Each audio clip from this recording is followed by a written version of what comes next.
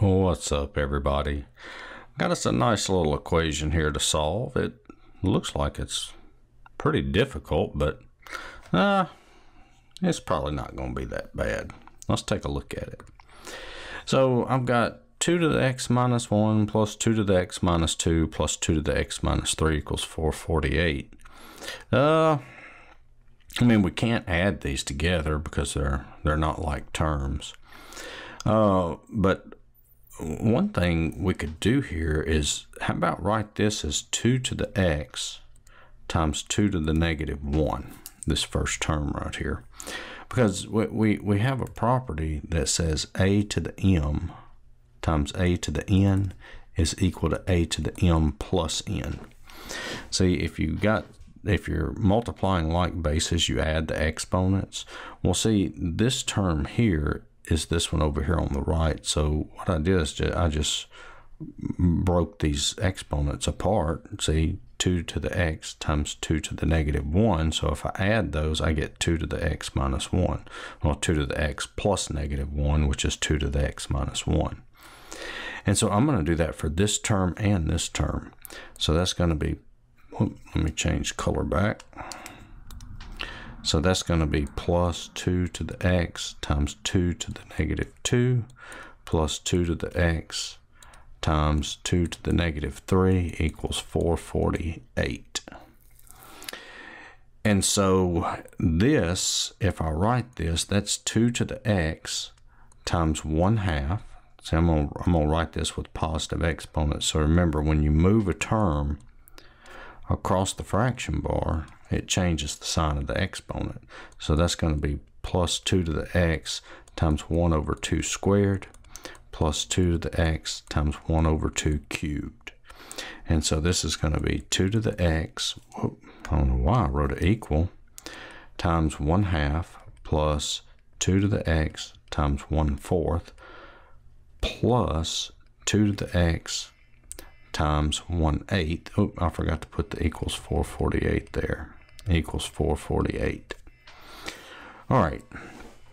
So I've got all that taken care of. But now notice here how I have a common factor of 2 to the x. So that's going to be 2 to the x times 1/2 plus 1/4 plus 1/8 equals 448. So all I did there is I factored out my common factor of 2 to the x. And then I need to add these fractions together. So that's 2 to the x times, now I'm going to get a common denominator of 8. So that denominator will be 1. So remember how to do this.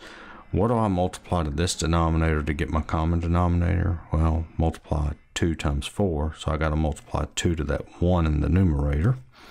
And then what do I multiply to this 2 to get the common denominator? Well, 2 times 4. So I got to multiply 4 to that numerator. So 4 times 1 is 4. And that equals 448. And so we've got 2 to the x times, that's going to be 7/8 equals 448. All right, so let's just write this a little, write it without the parentheses. You don't have to do this step, but I am. All right, so let's isolate this 2 to the x term. So what I can do is I can multiply both sides by 8 over 7. Okay, so that's going to give me 2 to the x is equal to, so I'm going to have to break my calculator out on this one. So I've got 448 times 8, and then divide that by 7, and that gives me 512.